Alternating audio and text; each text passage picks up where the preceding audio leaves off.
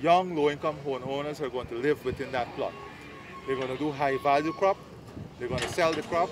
That will be pay loans. We're going to put solar panel at the top of it to help them with their power during the day. So this is a new approach.